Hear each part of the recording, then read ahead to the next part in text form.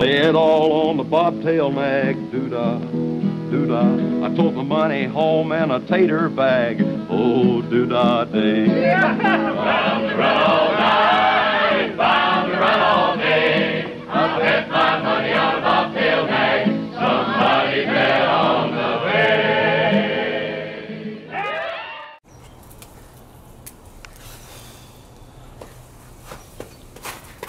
All the phone lines filled up? They certainly are. Hey, listen, I got a gift for you from a caller.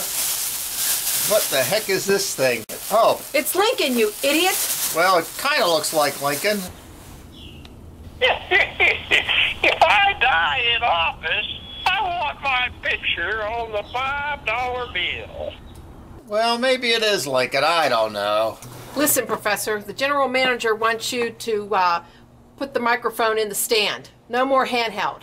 I'm going to hold the microphone. No. That's what Abraham Lincoln would do. I'm the Lincoln expert. Did you ever see pictures of the Gettysburg Address? He's holding a microphone. He's not holding a Yeah, microphone. the technology was very primitive back then, but he was there with his microphone. It was in the stand. And I'm going to hold it just like President Lincoln did. What the hell's wrong with you?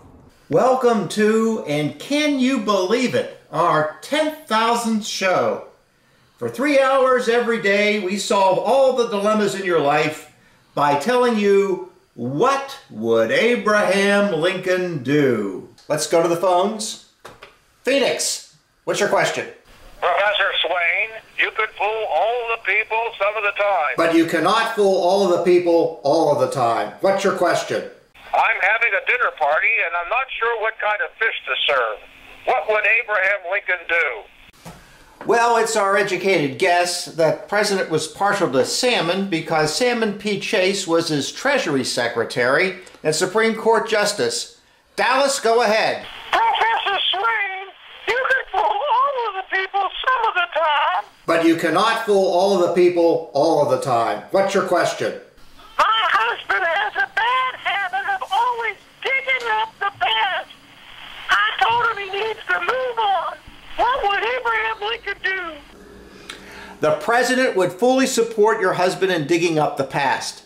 Some 36 years after his assassination, the president himself was exhumed. Dug up, if you will. So yes, he'd be fine with digging up the past. Las Vegas, go ahead. Professor Swain, you could fool all the people some of the time. But you cannot fool all of the people all of the time. What's your question? I tried to get into Caesar's Palace, but I don't have a driver's license and couldn't prove I'm 21, so they wouldn't admit me. It seems very unfair. What would Abraham Lincoln do? You're in Nevada? That's an easy one. The president would admit you without hesitation because he admitted Nevada to the Union on October 31st, 1864. How do you think the show's going? Boring as hell. I feel like I'm channeling the president today. Oh, you're channeling something, all right. Do you realize what a stupid idea for a show this is?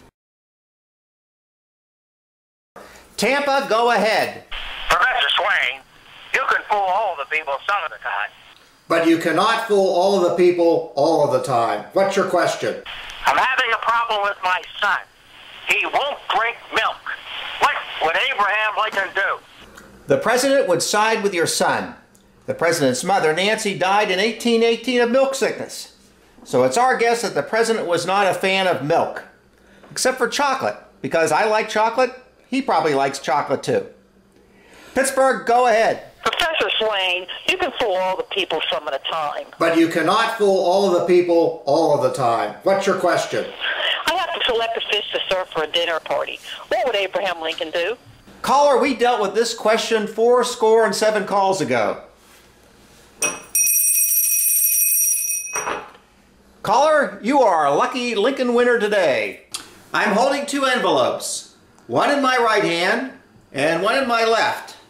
One contains the title to a Lincoln Continental. The other contains a gift certificate for you to receive a complete set of Lincoln Logs. I'll take the envelope in your left hand.